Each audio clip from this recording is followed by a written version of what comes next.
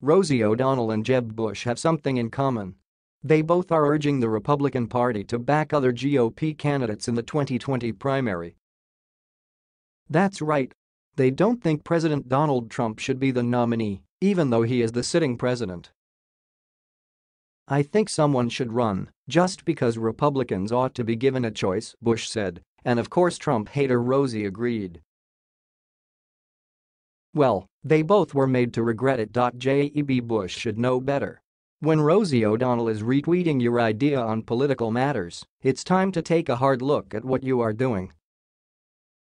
Yet, Jeb couldn't help himself.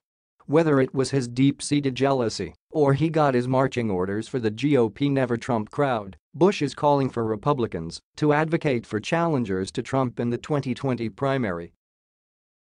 This is never done. The party in power in the White House always has as their nominee the sitting president. And with President Trump's approval ratings higher than Obama's were at this point, why would you call for a challenger? Well, Rosie O'Donnell tweeted "damn right" to low-energy Jeb's idea to oust Trump as the nominee in 2020. Former failed presidential candidate Jeb Bush believes that someone should challenge President Donald Trump in 2020, Breitbart reports. "I think someone should run, just because Republicans ought to be given a choice," Bush said in an interview with CNN contributor David Axelrod.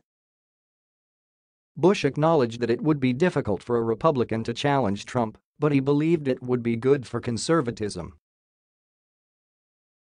"It's hard to beat a sitting president, but to have a conversation about what it is to be a conservative, I think it's important," he continued. "Trump has a strong, loyal base and it's hard to beat that," Jeb noted. "And our country needs to have competing ideologies that are dynamic, that focus on the world we're in and the world we're moving towards, rather than revert back to a nostalgic time," Bush added. Tensions between Bush and Trump often boiled during the battle for the 2016 Republican presidential nomination.